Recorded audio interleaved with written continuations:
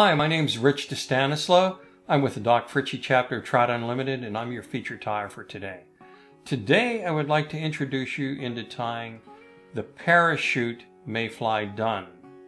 I'm a dry fly fisherman, and nothing excites me more than being on the water right when the mayflies are hatching. To match the hatch to me is one of the ultimates. I tie all of my Mayfly Dun patterns parachute style, from my tiny blue-winged olives in a size 20 up to my March browns in a size 10. To me, I look at the outstanding characteristics, the floatability, how the fish would perceive the fly coming down, and I think I've incorporated this into the pattern that I'm about to show you. So I'd like to say, let's sit down and tie a mayfly parachute. We're going to tie the parachute Mayfly Dun, which is a dry fly. Whenever I tie a dry fly, I want to think about it and say, what are the things that are going to make this thing float? Because that's what I want it to do. So I'm going to use materials that are going to help this thing to float. I'm using a standard dry fly hook, standard length, extra fine wire. Now, wire doesn't float, but the extra fine wire doesn't make it sink as fast as some other things. For the wing, I'm going to be using Hi-Viz antron fibers, and I do this for a couple of reasons. The Hi-Viz is good visibility on the water. The nice crinkle traps air bubbles, so it makes a great wing. It stands up under pressure. I'm going to use superfine poly as opposed to fur. Superfine poly floats. And I'm going to be using a very high quality hackle. This is a whiting saddle hackle from a rooster. And what makes it great is the fact that the fibers are uniform the whole way. It's web-free, flexible stem, and it wraps easily, and it helps the fly to float nicely. Now, I'm starting off. The first thing I'm going to do is tie the wing on. I'm using a Veevus 10-aught rusty brown thread. And with all flies, I'm putting down a base coat first, and I'm concentrating on the first half of the hook, and I'm putting a nice base coat down. Now, I leave my bobbin hang at roughly 2/3 up the hook shank. And I leave it hang right where I want the wing to be. Now, I've taken off a strip of about 1/8 of an inch of the Hi-Viz fibers, and I'm going to cut the fibers at about 1.5 inches in length. What I like to do with my wings is tie the Hi-Viz fibers right at the halfway point on the hook and make about 4 turns of thread. Then stand these up together and start wrapping my thread around the base of the wing. And I'm going to go about 1/8 of an inch up. This does two things. It pulls these two halves into one single wing, and it also provides a post down at the base here for when I tie my hackle on, that it's a good solid post. The reason I double these is because when I tie this fly onto my leader and fish it, I don't want to pull the wing out. If I would tie the wing on and tie it back here with one single strand, every time I tie that fly on, I risk the chance of pulling the wing out. When I've doubled this, there's no chance that I'm pulling this wing off the fly. Now, there's my wing. Don't worry about the length because I'm going to trim it down later. All I want to do is get it on at this time. Now, I'm going to start working my thread back and coating the base of the shank of the hook. I'm going back to the bend. And I'm going to put tail fibers on. Some people like to use microfibbits for tails. I think they're a bit stiff. I really like these Coq de Leon tailing fiber feathers. They're speckled very nicely. They're stiff. And I'm going to cut about 6 fibers out. These are going to serve as my tails on the mayfly.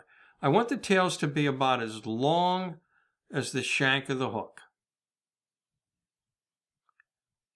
Now, as I've wrapped this on, I'm not counting on this tail to support the fly. The tail is merely suggestive, and the fish is going to see that the fly has a tail. I'm going to take my bobbin and make 3 good turns underneath the tail. Then with my fingernail, I'm going to slide those turns up to slightly raise the tail at an angle.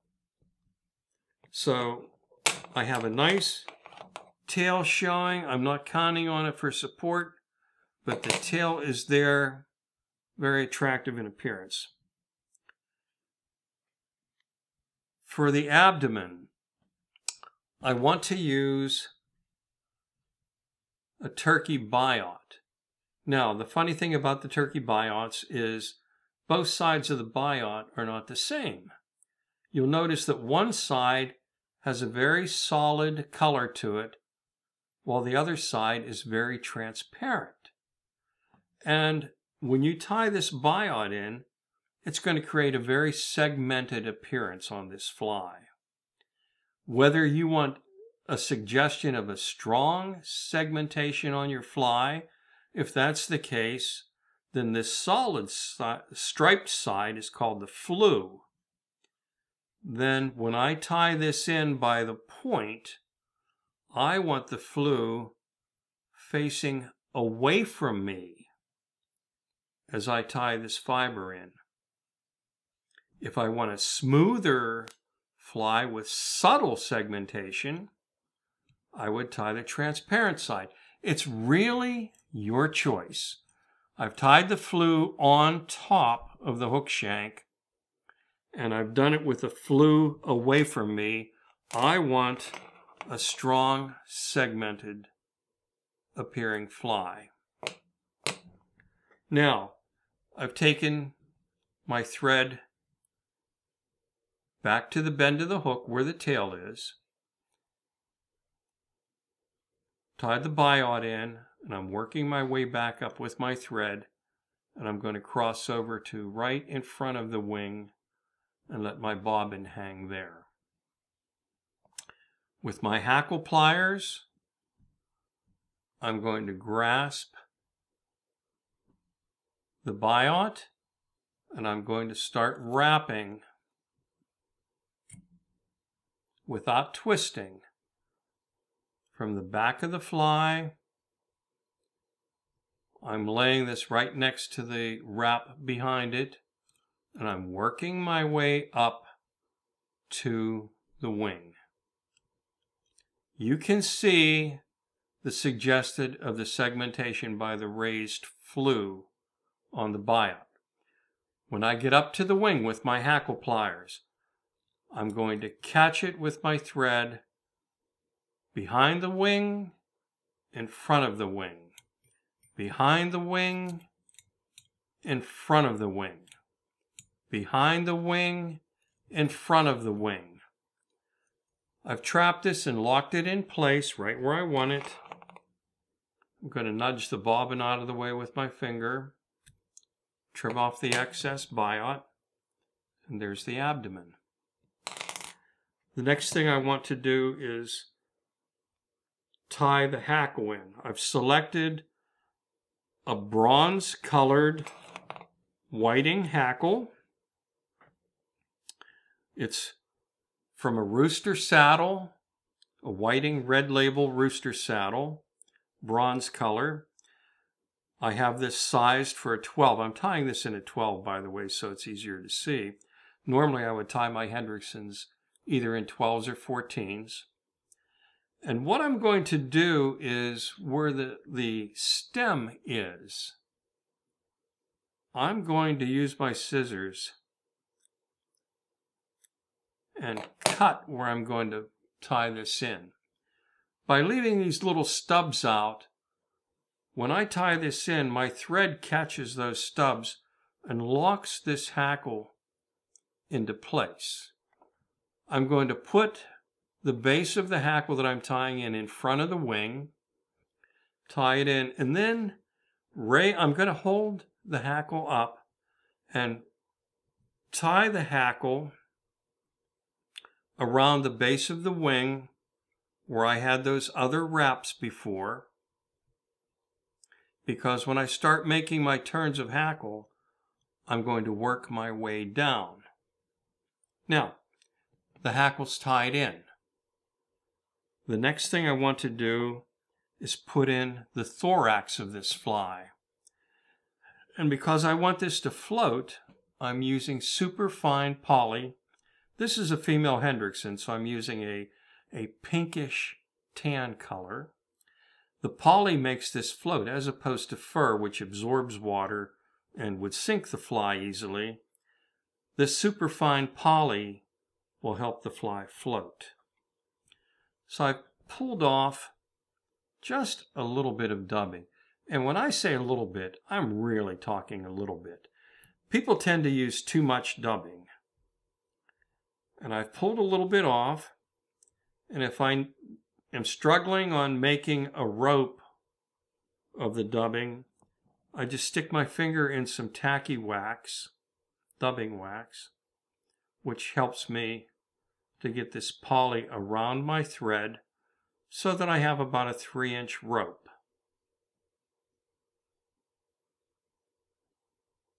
There. And what I'm going to do is start wrapping. I'm going to start in front of the wing, get the hackle out of the way, come behind the wing and cover over the end of that turkey biot that I had. And I'm going to make a kind of robust thorax. I'm going to work my way up toward the eye.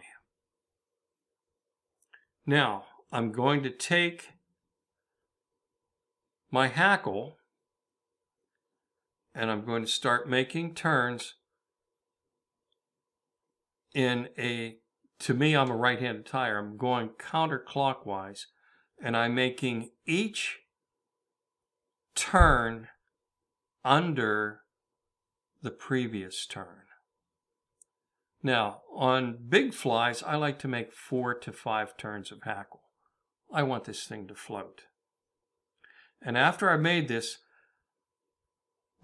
if I continued my turn, I would still be going this direction counterclockwise because I'm a right-handed tyer. When I turn my thread to lock this hackle into place, I'm actually tightening the hackle. Had I gone around the other way and tried to lock the hackle in, I'd be loosening the hackle. So that's why it was important for me to go counterclockwise as I put this hackle into place. I'm going to reach down, I'm going to at the same time grab the hackle and the wing and gently pull them back out of the way to lock this fiber into place. And I'm going to make about 4 turns to lock the hackle in. Now you'll see that the wing is still back and the hackle is pulled back. That's great. It's all out of the way. I can make clean trims of strands, excess strands. I'm going to make a couple of more turns on the head. And while everything is pulled back, it gives me enough room to use my whip finisher and get in and make about 5 turns cleanly for the head of this fly. And I've whip finished it off. As I cut my thread, I'm now ready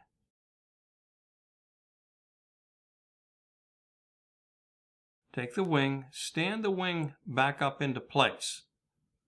Not quite done yet. I'm going to remove it from the vise, using my first finger and my thumb, I'm going to grasp the wing down near the base, and I'm going to squeeze together and try to compress the hackle turns. Compress them down onto the fly body. I'm going to squeeze and compress. That will help the flotation. Now, I'm going to hold this fly in my hand and say, now I need to trim the wing. And I want the wing to be roughly the length of the body. So,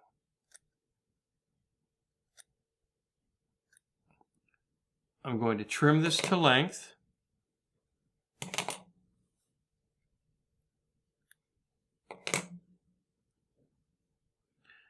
And I have my finished fly.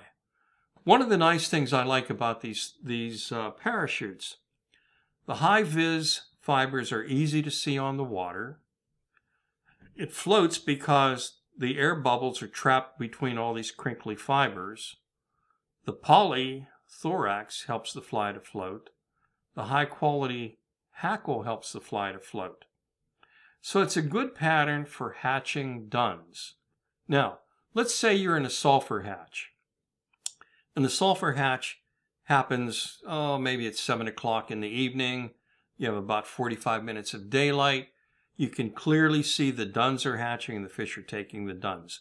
You're seeing the fish's nose come up and go down on top of the fly. They're taking duns. Now, after about 20 minutes, that's dying off. You're not seeing so many rises as you used to. And you look up in the air and you see a sulfur spinner swarm. And you, oh gosh, it's getting almost dark. It's going to be hard to see to change flies. The nice thing about the parachutes, simply take your nippers, scissors that are on your vest, and you cut this post off, the wing post, and now it's a spinner fly. You don't have to change flies. So to me, this is a very versatile fly. It's a good cross between a realistic fly and an impressionistic fly. It can serve both as a dun and as a spinner. So I carry these in all my mayfly patterns, from blue-winged olives to Hendricksons, to sulfurs, to March Browns, to light Cahills, blue quills, all of them. It's the same style of tie. The colors and sizes are different. That's the only distinction. So if you can tie this parachute and carry these, you've covered all the major hatches of the East. So I think it's a good fly to have in your pocket.